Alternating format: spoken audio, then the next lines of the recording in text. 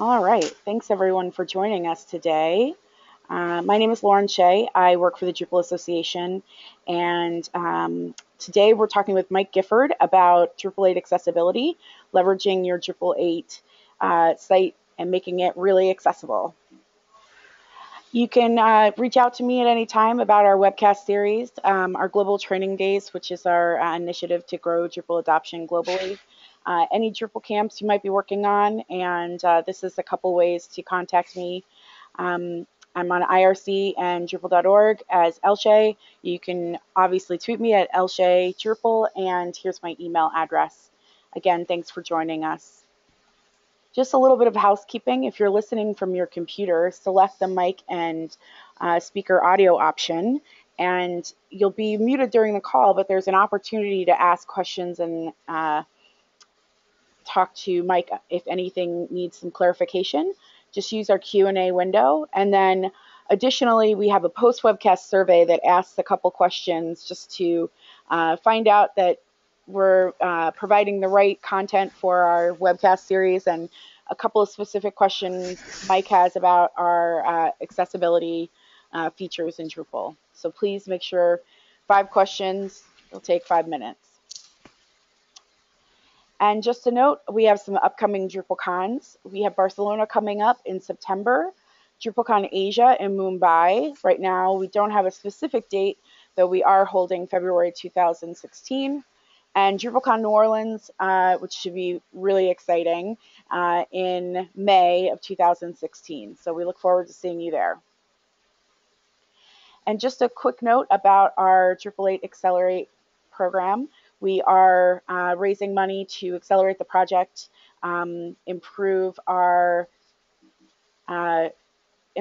project, and make sure that people have the right amount of funding to be in the right place at the right time to work on Drupal 8. So if you haven't donated already,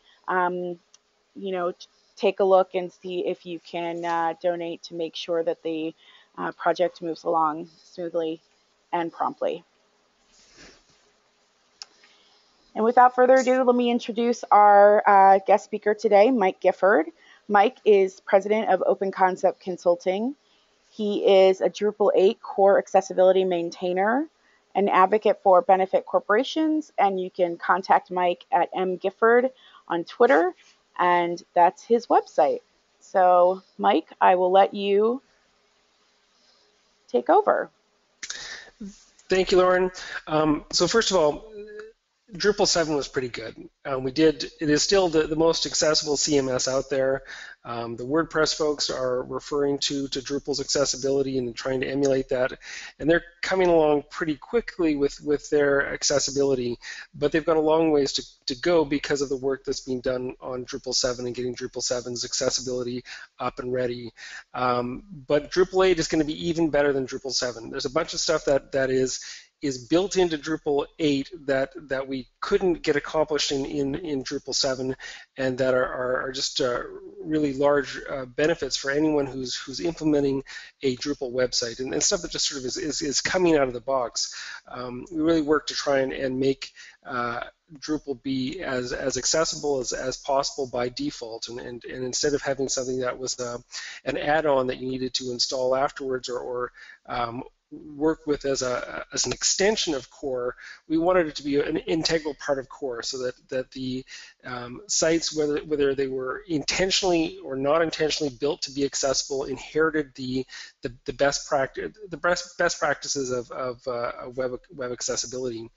So part of that comes with HTML5, and that wasn't something that was available for us to work with before, and it was a huge effort to go off and to convert both the front end and the back end into HTML5. I'll be going into that in a bit more detail later. Another one is WAI-ARIA, which is the Web Accessibility Initiative of the World Wide Web Consortiums. Their area, which is the accessible rich internet application. So that suite of tools gives additional semantic information which can be useful largely to screen readers, but not just to screen readers. So there's an opportunity to use this additional semantics to give context and information to people who are are building or building websites, and we've brought a lot of that in there. Drupal is also coming with the latest version of jQuery UI, and when Drupal 8 comes out, that will be something that also has a number of accessibility improvements in there. There's a great team at the jQuery community that is looking at accessibility issues and working to improve that library, and the Drupal community is certainly working with them to try to test and evaluate the code base for that. One of the things that made Drupal 7 so good was the Forms API, and the Forms API.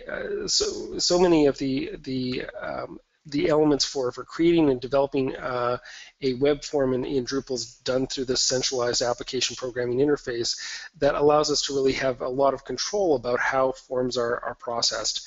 But we've updated that to give a lot more context and a lot more information, which really helps with the accessibility. Finally, there's a number of CSS tools or centralized tools for CSS and JavaScript that you can use when you're developing your modules and your themes that will make it easier for you to convey in a systematic way information to screen readers and to control how keyboard-only users are able to navigate your site. So with that, Laura, if you could go to the next slide. So A tag is a new thing that's what we were striving for with Drupal 7 and Drupal 8 is WCAG requirements, which is WCAG is the Web Content Accessibility Guidelines, and A tag is part of the same suite of guidelines, but they're looking for how to go off and create an authoring interface that encourages people to create accessible content. So making the tool itself a better tool for authoring accessible content. And Drupal is responsible for both creating content as well as displaying that content. So it's really both an authoring tool and a presentation tool. But we've begun to go to incorporate elements of A tag, which is a new candidate. It's just at the candidate release phase of the World Wide Web Consortium. But what this allows us to do is really begin to engage with the best practices of the web accessibility community globally, and try and look at implementing things that make it easier for authors to create that accessible content. So one of the things that we've done is just as I said, go off and make sure that the administration interface is accessible. We've always in Drupal 7 and 8 tried to make sure that a blind user or somebody who uses assistive technology can both install a Drupal site, be able to do the administration of the Drupal site, edit the content around the Drupal site, and also, obviously read the content of the Drupal site as well. So it's really looking at the whole experience of both being a user and also a developer of the Drupal platform. One of the nice things that we've added in for A tag is requiring alt text. So we want to try and encourage best practices wherever possible. And one of the things we noticed after Drupal 7's release was that the most common accessibility errors that we ran into when people were launching a new website was that they forgot to use the alt text when they were uploading images. And so there's a few places that'll talk about that where we've included requirements for alt text, and that helps with getting this with moving towards A tag compliance. We've also added help documentation in line. There are again times where if you knew what to do, you were able to go off and create something, and an author was able to go off and create more accessible content. But if you didn't have an idea of what the content was capable of, then it was really difficult, or what the tool could do. It was difficult for authors to know where to begin and how to start creating that, to adopt those accessibility best practices. So by trying to change the documentation, we're making it easier for your editors to go off and create better content. Next slide. So I mentioned HTML5 a bit earlier, but it's really about trying to build in more semantics, to build in more meaning. So there's things that we were able to go off and bake into to Drupal 8, like the phone number field and email and URL and search and number and color. There's a number of HTML tags or tags that we can now use in when we're building websites, and that is part of the API. Another big change that we made was switching from field sets to details. In every previous version of Drupal, there was collapsible elements were done through field sets, which used to be an all right way to go off and to manage segmenting a group of content that you want to be able to hide, to minimize the amount of content on the screen. Unfortunately, nested field sets don't work particularly well for assistive technology. So it was a real barrier for trying to use field sets properly in Drupal 7. But with Drupal 8, we've eliminated that problem, and it's easier now for radio buttons and checkboxes and multi-part form elements to be wrapped in a field set, so that there's that semantic relationship built within them.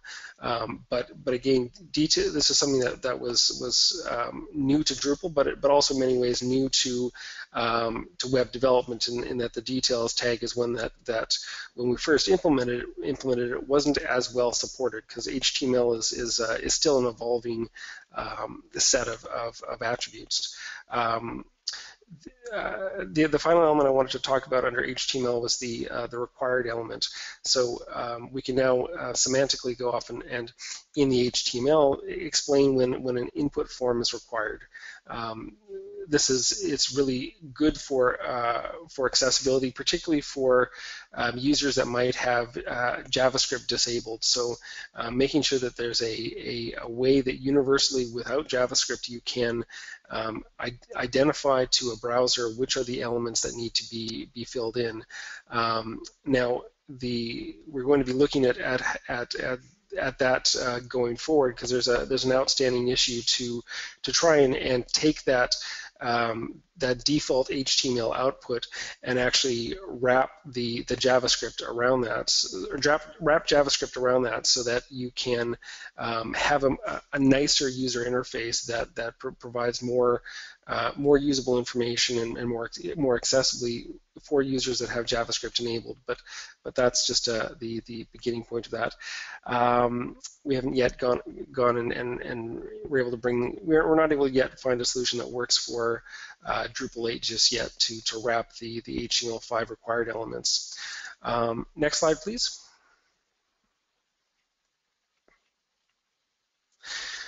So ARIA is this accessible rich internet applications, and we've added a few. There's a few of them actually that are already in Drupal 7. When you're doing the initial installation, ARIA is being used to announce when there are your progress as you're doing the announcement. So if you wanted to hear some of the initial implementations of ARIA, you could hear that in the installation screen to sort of hear the progress. In Drupal 8, we've added it in a lot of other places, and we couldn't add it before because the ARIA standard hadn't been finalized. It wasn't ready yet to go off and be baked into Drupal 7, but it's now something that was stable enough that that we were able to go off and bring that in. So ARIA landmarks are added to both the core themes and core blocks. And ARIA landmarks are basically describing information and the kinds of content blocks or types of content that are around. So it could be that there's a search is a type of landmark, and the footer is a type of landmark, and people are able to navigate through using a screen reader. They can navigate through the website and find out semantically whether you're talking about a menu or whether you're talking about related content, or whether this is the main element itself. So it's really useful to present that information to screen reader users so that they have that context.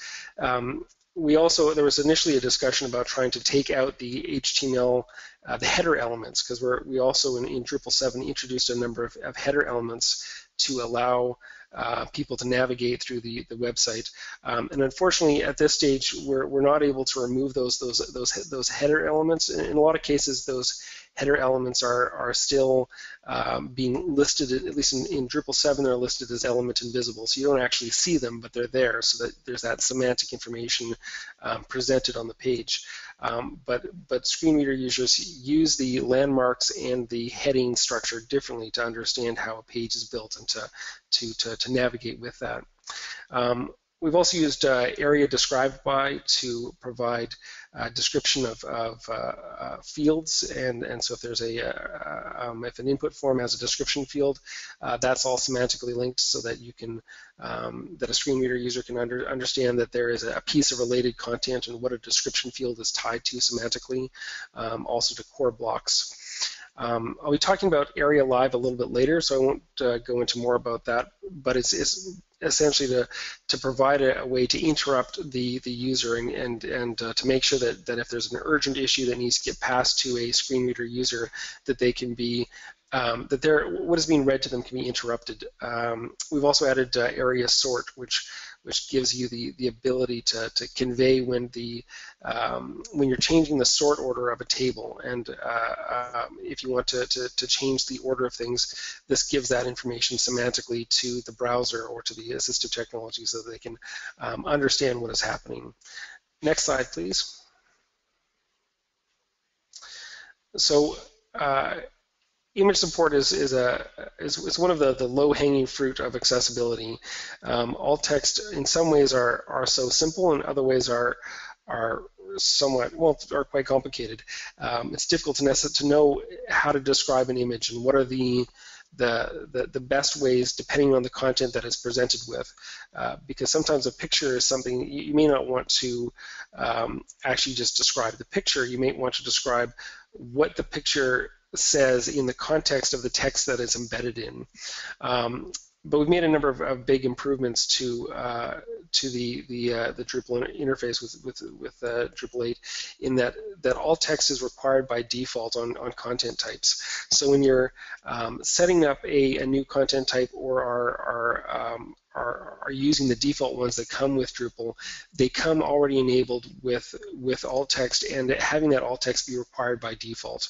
Now this can be turned off, so you don't have to go off and when you're creating new content types have required text for that, but it's something that establishes that default. So it's you know, if you're just implementing the best practice, that will include alt text. If you for some reason don't want to use that, you can just disable that.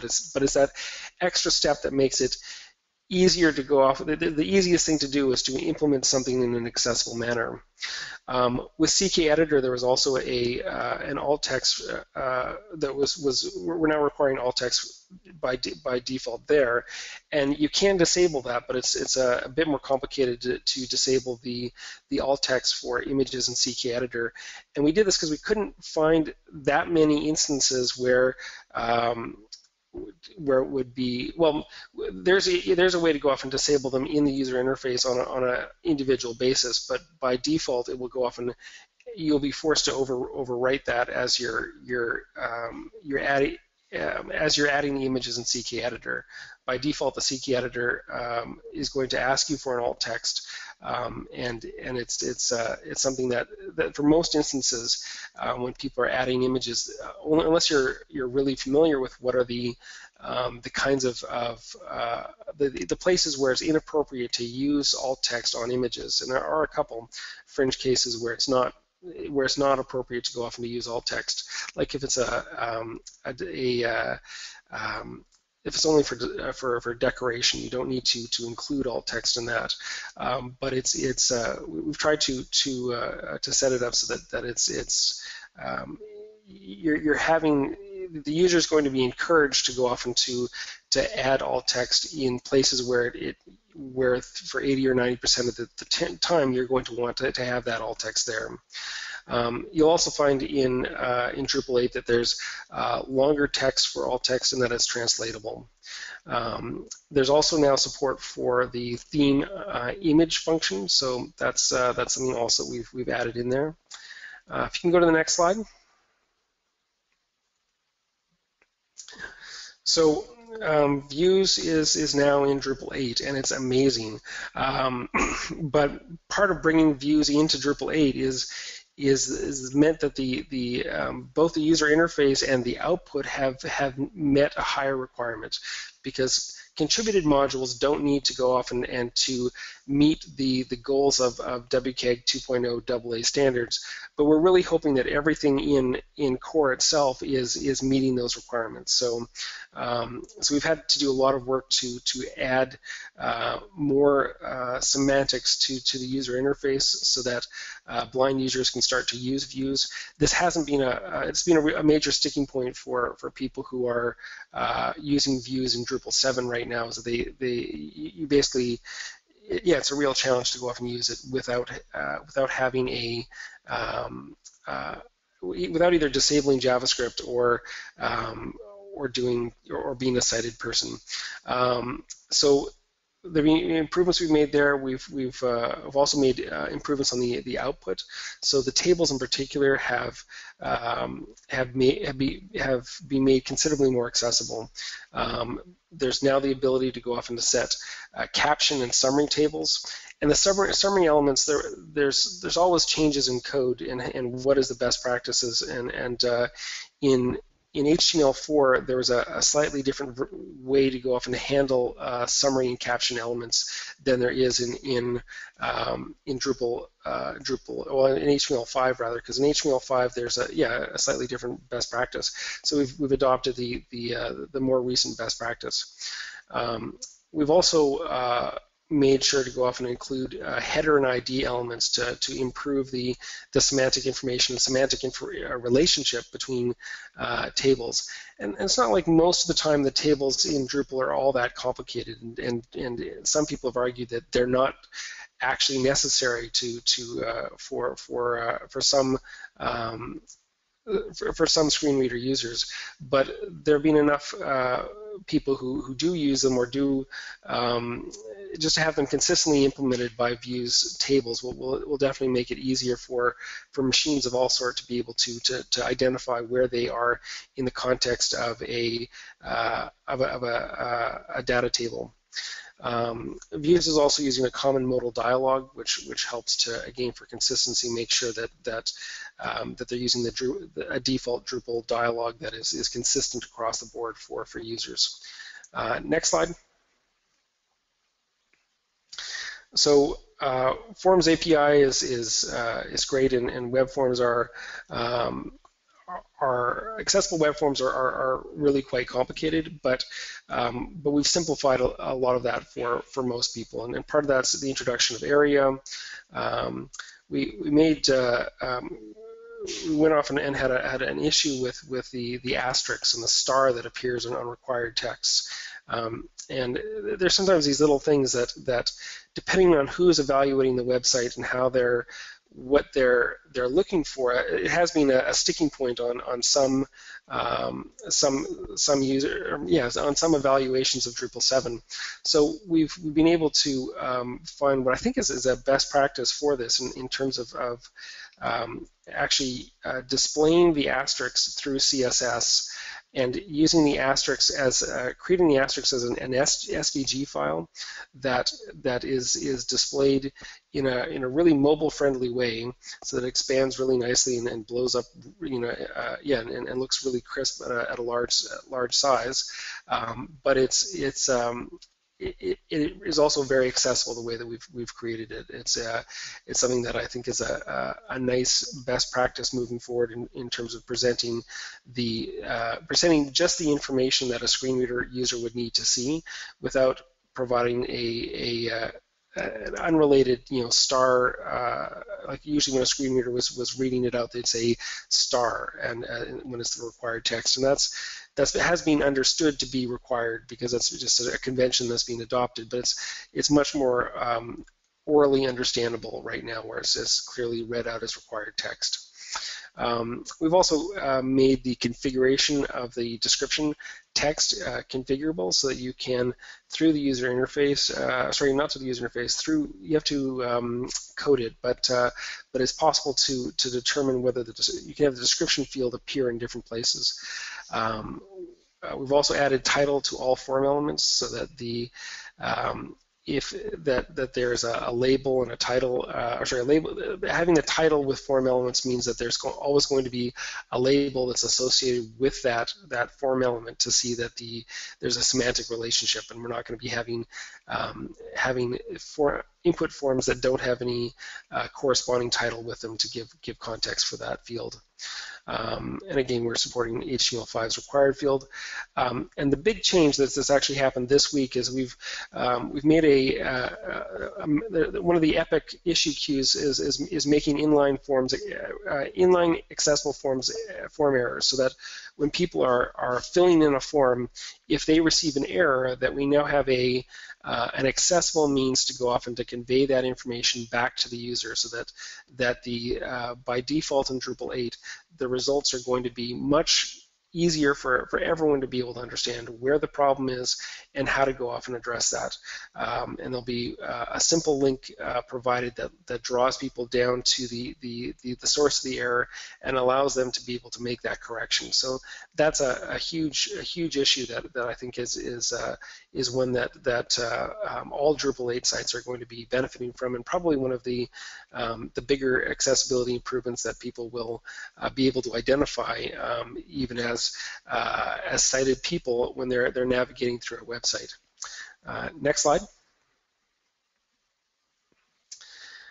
So when you're logging into the authenticated side of a website, there are a couple things that were annoying, not only for people with disabilities, but especially with people with disabilities. Things like auto capitalization and auto correction on usernames and passwords. These are things that when you're filling in a form with a mobile device, it can be really frustrating to see that. We've also added color and description, a better description to the password checker, so that is more semantically meaningful when people are filling in the form. They can see clearly that they have both a visual and textual explanation about what the change is that's whether or not their password is good enough or not. There's certainly other improvements that we've made for the administration side of the website, and the toolbars is certainly one that's gone through quite a lot of reviews and improvements to see that there's a very modern and very accessible menu built into Drupal 8 to allow people to navigate through their website in a really clear and straightforward manner. Next slide. So in one of the mammoth issues that we dealt with in Drupal 7 was dealing with CSS display none, and there was a decision to go off and to eliminate that, or to change the phrasing of CSS, or in Drupal 7 we created element invisible and element hidden. We created our own sort of nomenclature for how to go off and to hide content on websites, and whether it's the heading pages that I mentioned earlier that we wanted to have there for semantic reasons, but we didn't want to have them, we wanted to hide them for sighted users, but not to hide them to screen readers. Or another one is the skip links. The skip links that are built into Drupal 7, we wanted to be able to have them visible on focus, but not see them at other times. It was something that we felt it was a better, it was useful to have a pattern built into Drupal 7 that allowed us to have one standard way to be able to have an accessible way of hiding content for everyone, for screen reader users, and also for keyboard only users, to make sure that there was a mechanism to do that. In Drupal 8, we've decided, we looked outside of the community like we've done for a lot of the Drupal 8 process, and decided that it was better to adopt the language, the nomenclature that the HTML5 boilerplate did. So in this case, the language is hidden, visually hidden, focusable, and invisible. There's really not much difference between hidden and invisible, but you're going to find that when you're doing your upgrades from Drupal 7 to Drupal 8, that there are going to be places where the old element invisible classes will need to be renamed to be the new format using hidden or visually hidden to make sure that it's clear when people are using the new standard, because we're not going to be, the element invisible classes are no longer part of the Drupal 8 framework. We've also in the UI there's the ability to, when you're creating a field label formatter, to actually determine whether or not that field label is visually hidden or not. So there's a drop down that allows you to specify that. So that's made it a lot more useful for people who are creating content types and wanting to be able to control how that information is presented. Next slide.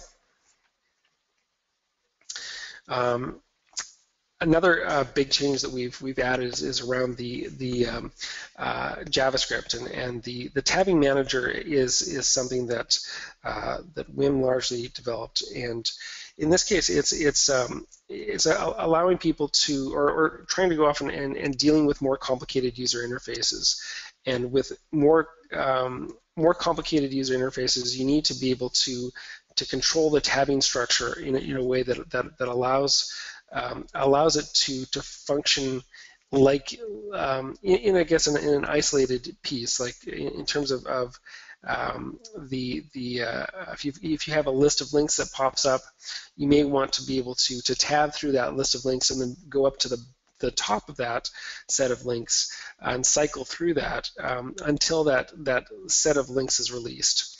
And I provided some code to go off and to address this. And there's also examples in Drupal 8 about how to go off and to manage the tabbing manager. So, and this is a JavaScript function that allows you to control the function for keyboard only users. So next slide, please.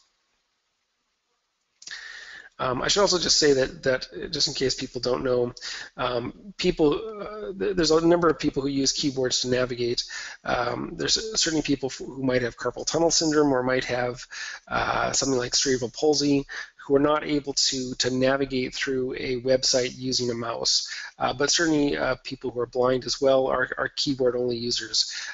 There's people who have much more limited movement who also navigate by essentially tabbing through a list of links and navigating by jumping between links on the page. And that's what I was referring to earlier on the previous slide about tabbing through the interface.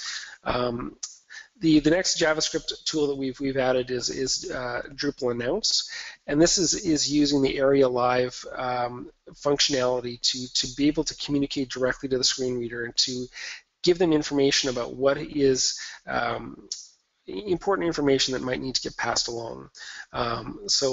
This is there's an example of this, but we're really hoping that when there's interruptions or announcements that are being made to a sighted user, or when there's content that changes on the screen, that this content can get reported back to the screen reader to let them know that there is new or different content on the web page. It's something that when we're creating creating information on a website, so many of the web pages are now so dynamic that the content is being changed as we navigate through it, and providing a means to explain to a screen reader that there is a change and they might need to go off and review the content on the page because of an update it's really quite important to have that context and give that to them. And again, there's in the middle of that slide I've provided an example of how to go off and to use the Drupal Announce function, and again, there's been a real effort to try and make Drupal multilingual, and so in this case, in Drupal 8 is definitely the most multilingual version of Drupal ever, but the example we've used here includes translation as well. Now, I didn't actually include a slide on this, but since I'm talking a little bit about translation, it's useful to remember that there are accessibility implications for multilingual sites and multilingual content. If you are using a different language within the context of a page, the screen reader needs to be alerted about that. And there's easy ways to go off into either within a span tag or within at the header of the page to go off and identify what is the language that's being used. But it's so important because the screen readers just try to read the content out using the libraries that they have available, and they could go off and if you gave them the instruction that the text was in a different language, it would try to read it in that other language. But that's a fairly short description of that. If we could go to the next slide. So another neat initiative in Drupal 8 is the proudly built elsewhere, and Drupal's really worked to try and play well with others and to collaborate and really engage with other open source communities to try and build the best tools out there.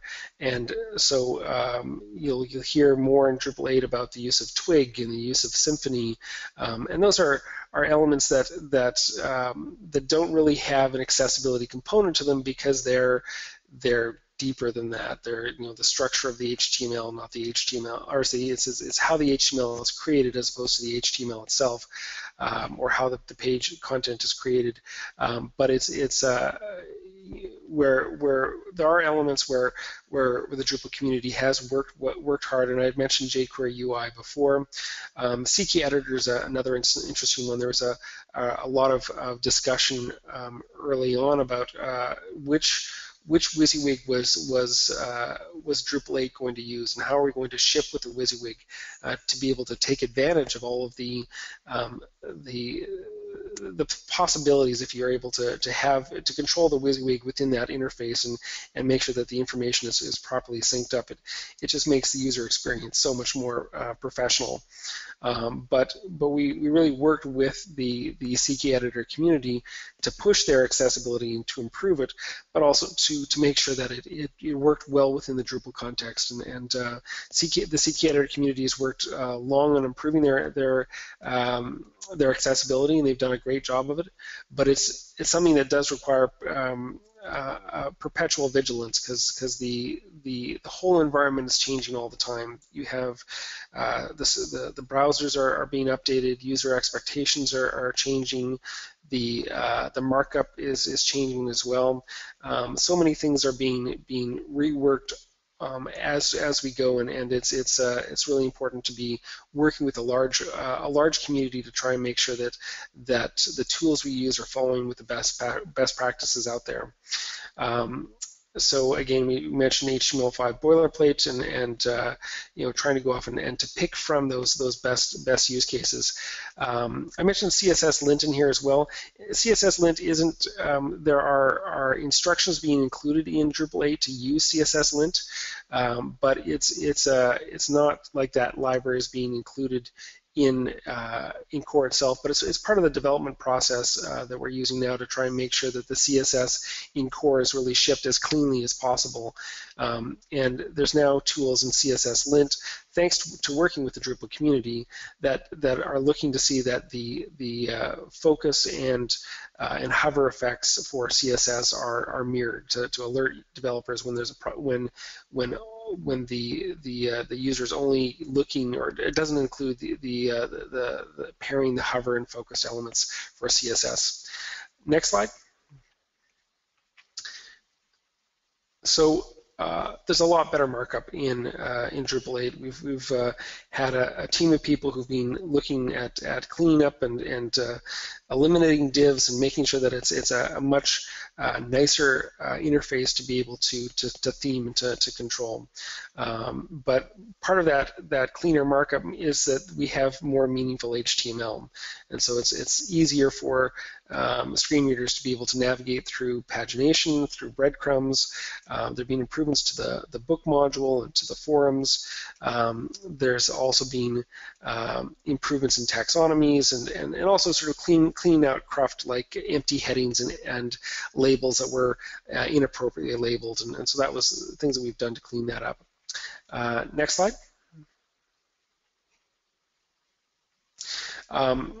You also notice in Bartik that there's underlines in the content of the links in the content itself, and it's really a best practice that we're trying to go off into to emphasize and reinforce is to make sure that there are underlines and links to make sure that commonly understood convention is used by default in themes, so that we can move forward and sort of have that as a best practice moving ahead when people are thinking about designing their own themes. So do try and keep in those underlying links. And the way we've done that does make it look a little bit better and a little bit more readable than the default ones that are presented with the browser. Next slide. So color contrast is one that has been an interesting one because it's often overlooked. And with so much of our population aging with the baby boomers, it's a bigger issue to try and make sure that people with low vision or people with different kinds of vision are able to go off and to see the pages as well as possible. So there have been places where we've noticed improvements that can be made with gradients and are watching how gradients are calculated or are evaluated when we're looking at the creation of core. We've also made improvements to error messages and to just even the gray text to make sure that content is something that's going to be available. We also changed, you'll notice that Bartik has a little bit of a different blue than it does in Drupal 8 than Drupal 7. And again, we wanted to make sure that not only could somebody with low vision see this fairly well, but that it would be easier when we're out using our iPhones or our tablets out in the sun and needing to make small changes or whatnot to a website, that we can do that because we have the ability, we have the contrast to be able to see not just in a dark room with our bright screens, but in a real life environment outdoors in the sunshine. And that color contrast is becoming an important part, particularly as Drupal 8 has a mobile friendly focus, and I'm wanting to make sure that accessibility is part of that. Next slide. So this is where I mentioned the keyboard-only focus and CSS lint, and it is really important to keep an eye on the focus of the keyboard. So many times when people are doing the CSS, they forget about the focus element and only look at hover.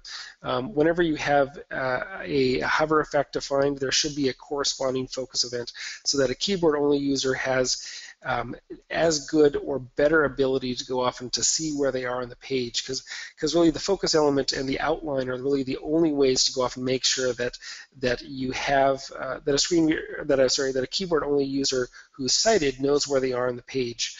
And when you're testing your modules and themes, it's useful to try and tab through the interface. So just hit the tab key, watch where the focus goes, and sort of see how so many people are navigating your website without the use of a mouse. Next slide. So Drupal 8 isn't finished yet. We all want to have it out the door and get running, but it's not done.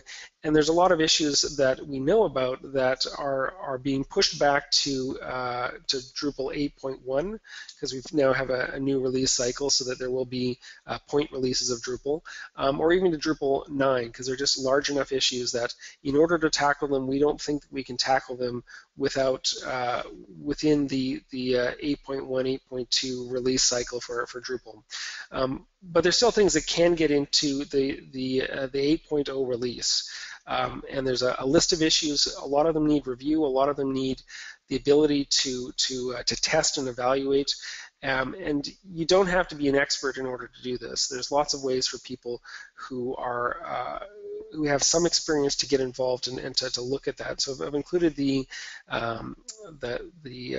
URL to get to probably the best source of accessibility issues in Drupal 8, and it's goo.gl/1 lowercase b 1 lowercase j uppercase m lowercase b. So do take a look at that. It's also if you run into issues, it's important to post those issues or concerns to the issue queue. That's the only way that issues get addressed in the community, and that goes for modules and themes as well. And as modules are being rewritten for Drupal 8, this is a great time for people who are using Drupal 7 to look ahead to say, well, this didn't quite work in Drupal 7. We weren't able to go off and address the accessibility issues. Let's try and do this when we're rebuilding it for Drupal 8, and look at how we can go off and leverage what's in core to go off and to make it easier for everyone to be able to access it. There's also in the last year or two being some really interesting tools that have come out that are either open source or open source friendly that can be very, very useful to test and evaluate your module or theme or to look at Drupal core itself.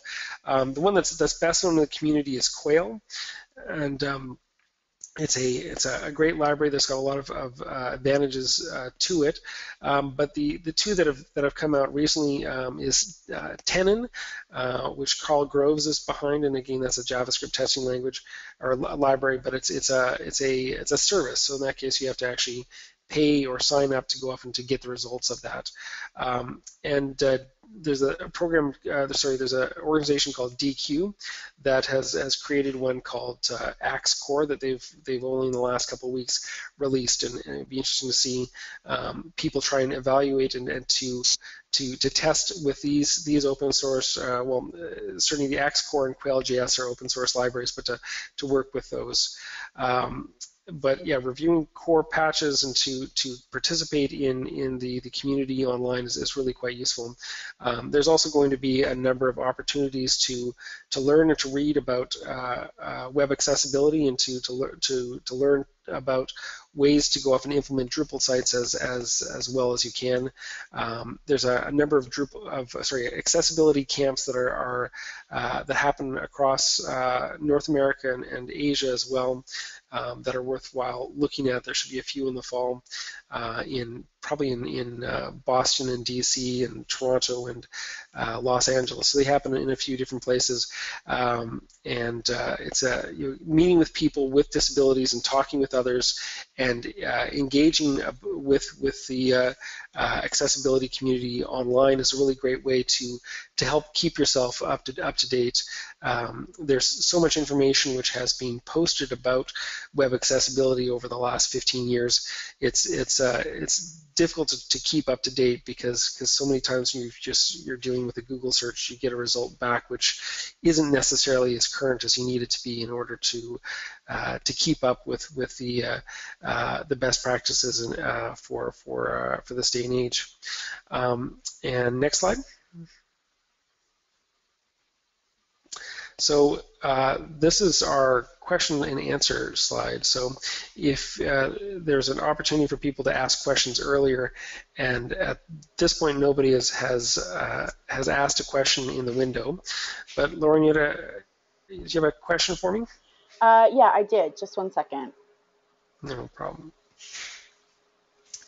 It would be handy if you had the use of the monitor you were expecting to have. Yeah, no, I appreciate your patience with all of that. So I did have a really quick question. Who other than blind users will benefit from these changes? There are so many people who have accessibility issues, either temporarily or permanently, that will benefit from these changes. The blind community is really a minuscule portion of the population. There are yeah, there's people who have low vision, whether it's seniors. There's just even looking at the percentage of the male population that is colorblind. I think it's about 7% of the male population has some form of color blindness. Then there's the rest of us, which just care less about color. But the percentage of color blindness is within men is significant. You also have people who are temporarily blind, whether it's temporarily blind, or have there's people who've lost some of their vision temporarily based on medications that they're taking, or based on an accident they might have had. Or even if you're dealing with having cataracts removed or something like that you need to deal with, where your glasses get broken and you're without your glasses for a period of time. There's a lot of the improvements that we're making in here make it easier for everyone to be able to adjust the web to what their needs are at the moment. And so it's at least 15 to 20% of the population that is benefiting from some of these improvements, because of the range of issues that we've been tackling with this. Definitely. You mentioned ATAG, but is that a requirement for this? ATAG is not a requirement. It's something that we've wanted to try and use in order to help authors create better content and more accessible content. But that isn't something that that the Drupal community has endorsed. And partly it's that it's new and fresh enough that the standards haven't quite been adopted, and there aren't good models to go off and to implement this just yet. So we need to have a few more examples in the community of how to engage with these guidelines. It's something that I expect will be a bigger part of the experience for Drupal 9, particularly as more agencies begin to look for this, and certainly governments and universities have led the efforts for adoption of accessible standards, and I'm assuming that this will happen in the next year or two. There'll be a greater institutional push for these authoring tools to be built in a way that it encourages accessible content to be written. Okay. It looks like we do have a couple questions. I'll just start with this one. In Drupal 7, I ran into accessibility issues with the file attachment tables, icon, alt text, sticky header, etc. Will that be addressed in Drupal 8? We have made improvements to the file handling of Drupal 7, and it hasn't been completely resolved, but it will certainly you'll be alerted when that file is uploaded to the page, and absolutely that was a problem that was we weren't able to address in Drupal 7, and it's again one of these issues where as you upload an attachment to a web page, the content of the web page changed, and in Drupal 7 we didn't have a way to announce to the user that there was a change to the page. Thankfully, with Drupal Announce, we now have a mechanism to go off and to provide that additional context, and we have a consistent standard that we can use to convey that change of information, whether a file is added or removed, and to make sure that's clearly announced to screen readers. Absolutely. You mentioned color contrast as a new feature that comes with Drupal 8. Is that a part of the themes that come by default, or do you need to add them individually? The color contrast is mostly in how Bartik and 7 are structured, so it's mostly at the theme layer. But one of the great things about Drupal is that people look at core, and they look at what is being done at core, and when they're building their own themes and modules, tend to emulate what was done in core. So if we've built it in with with a slightly different change of the CSS, and we've incorporated a like the color of the red that we've implemented for the asterisks, for example, which is actually not done with it's managed in Bartik, but also in Core as well. But those are things that are defined and have sufficient contrast so that if somebody's looking at your website, they're not, unless somebody says overridden that in the theme, there are things that are going to come out and benefit people. But it isn't. There's only so much that we can do to influence the core themes, or sorry, the non-core themes, the contributed themes, to adopt the best practices, and part of it is setting the example, and part of that is making sure that there's clear documentation about what are the best practices and how to evaluate your gradients and the your CSS to make sure that the CSS and images actually to make sure that the proper contrast is there. Okay. I want to be mindful of time, so I'm going to ask you one last question really quick. There were a couple of people requesting actual presentations of what the features will look like, and while Mike and I had discussed that this is just going to be a little bit more talking about what to look forward to, that hopefully when Drupal 8 is released, we can do a demonstration and showcase those features. Definitely, interested in showcasing individual features and providing, assuming that we've got the technology issues worked out. But it's also something where you don't have to wait till Drupal 8 is released. There's a functioning version of Drupal that you can run right now of Drupal 8 core, and you can evaluate it with a number of other modules as well.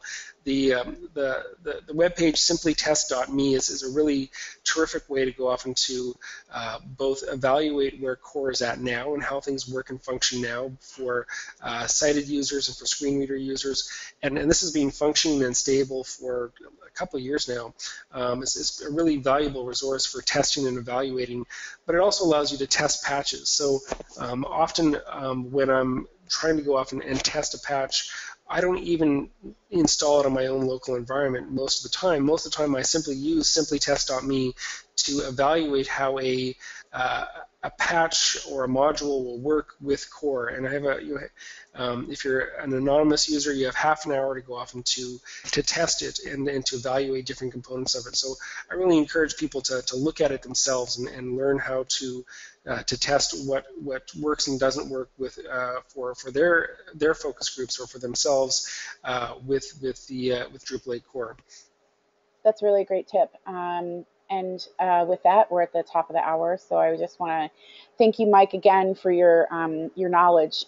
Clearly, you are very well versed in this subject, and I think this is a really fantastic way to make sure that we continue to be inclusive of everyone in our community and in our work. So with that, I will say thank you. And just one last request. If you have a couple minutes, please take the survey at the end of the webcast. Mike has a couple questions.